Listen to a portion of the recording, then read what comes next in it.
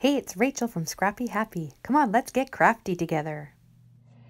Hey everybody, I just wanted to do a quick video share here of a Christmas in July project that I have created for PHA 2022, Christmas in July. That's the hashtag we're using this year.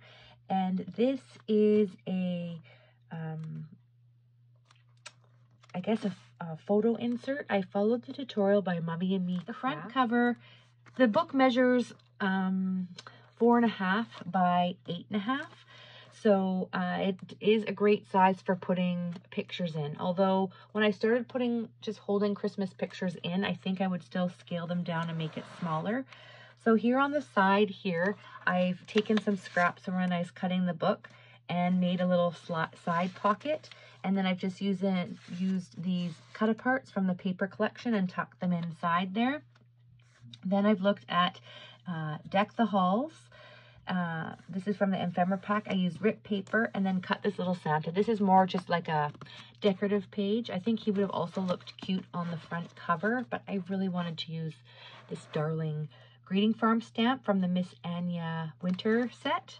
And so you open the page here, and then there's a little tuck spot with 2 more cards from the paper pad that I've tucked in there. You could put pictures on these, journaling. You could put pictures there.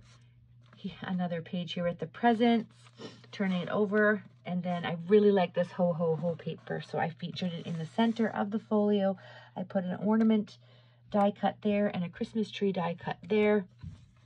Turn it again. This is another favorite paper from this collection, which another ephemera piece, and the little penguin guy at the bottom. So you could put pictures here, pictures here. You could make this bigger and add some interactive elements, but I kept this really simple because this project I sat down and made, and I would say in about an hour to an hour and a half, start to finish.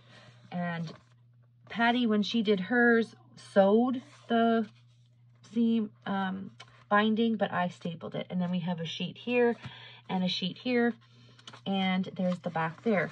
So a really cute, quick project. Check out Mummy and Me's tutorial to make this. I will put the link down in the description box so you can get the details for that. And this is a great way to get started with Christmas. Get your December daily started and created. So all you have to do is add pictures in the busy time and get creating and having a little fun with Christmas. So get your Christmas music on and have a blast. Everybody, thanks so much for joining me for this episode of Let's Get Crafty, and we'll see you all next time. Bye-bye.